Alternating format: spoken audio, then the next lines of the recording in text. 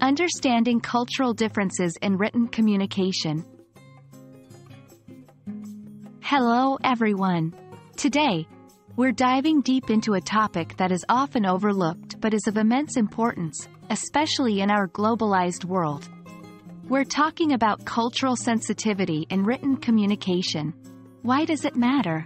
How can understanding cultural differences make a difference in the workplace? Let's explore together. In today's interconnected world, businesses often involve collaborations between people from different cultural backgrounds. This can lead to a rich exchange of ideas, but it can also bring misunderstandings. Written communication, without the aid of vocal tone or body language, can be especially tricky.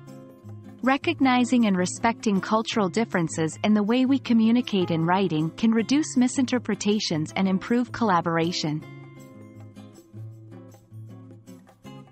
There are various ways that cultures differ in their approach to written communication. Some key differences include: 1. Formality. Some cultures value a more formal tone in professional communication, while others might be more casual. 2. Directness versus indirectness. While some cultures prefer straightforward communication, others might use a more roundabout way to convey messages to avoid potential confrontations. 3. Use of emotion.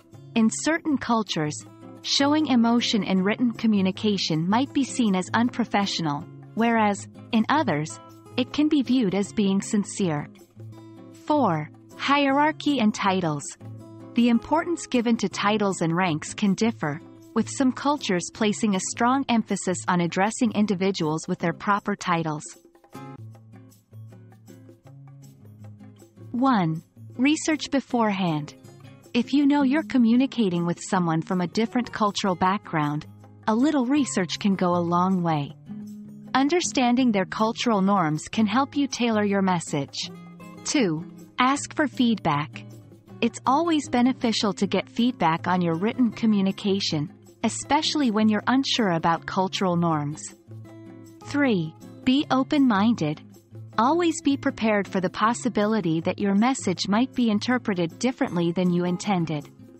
If this happens, take it as a learning opportunity. 4.